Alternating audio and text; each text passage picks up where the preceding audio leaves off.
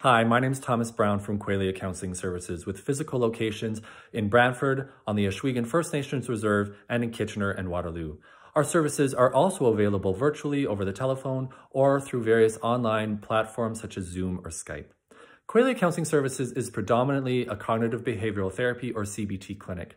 We use this particular approach to psychotherapy to help our clients, some of which are kids right up to senior citizens, with a variety of challenges in their lives. Some of the challenges we might consider clinical, like depression or anxiety or a panic disorder, and other of the challenges might be considered subclinical, like stress or parenting concerns or struggles or relationship strain and other issues such as those.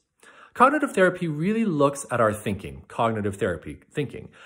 We take a look at people's situations in their lives and kind of unearth or raise our awareness about the meanings or the narratives or the stories that we're putting on those situations and wondering if those are accurate, wondering if those are helpful. Are those, meanings that are helping me get through my day and function well, or are those meanings that are kind of getting me stuck in negativity or in fear? In my work, I like to use a lot of metaphor, a lot of creativity, and a lot of art. And I realized in my home, now that I'm spending more time here, such as many of you are, I realize I have a piece of art here that I can use to kind of demonstrate or kind of use as a tool or a metaphor to help with this idea of cognitive therapy. So I'm just going to angle my camera here a little bit. Here's a piece of art that's hanging in my house by Ian Sheldon, who is an Albertan artist. And if we were to describe this picture, one way that we could describe it would be to say, oh, there's dark clouds and there's rain. This is a stormy picture. That would be one kind of meaning or narrative that we could put on this. Another meaning or narrative that we could put on this, depending on kind of our perspective, would be, oh, no, this is a very light, hopeful picture.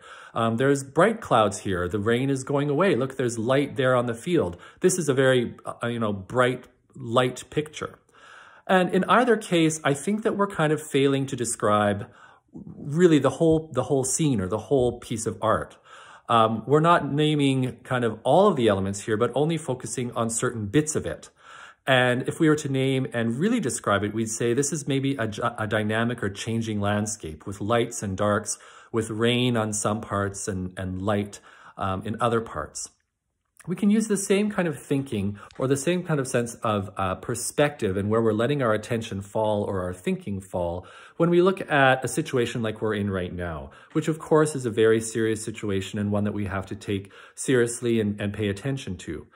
But one way that we could look at it, which would be sort of lead us to feeling quite scared and maybe even panicky, this is a total crisis. We are in for it. The world is doomed. It's getting worse and worse. And, there's no hope for us.